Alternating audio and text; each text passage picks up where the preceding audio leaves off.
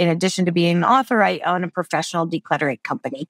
And I've been doing this for 15 years. And what I've found is that if you are super attached to something, I'll give a perfect example in your real time. You as a content creator get shipped a bunch of stuff. And I'm going to imagine a ton of skincare and makeup and, that a lot of that stuff comes your way. And you're like, I can't.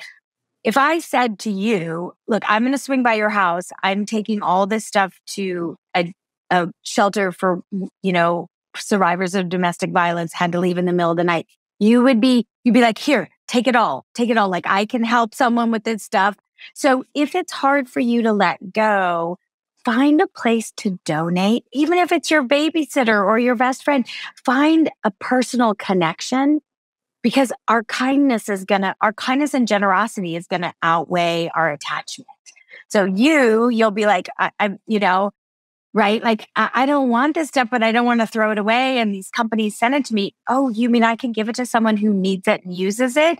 So that's one way. And with things that are historic artifacts, I just had this conversation on Instagram about yearbooks, high school yearbooks.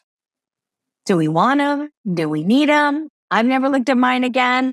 And then somebody told me that Ancestry.com is collecting all yearbooks to do all. And so it's so sometimes with this historical things, it's finding an organization or your family, a church or there's somebody's looking for that stuff.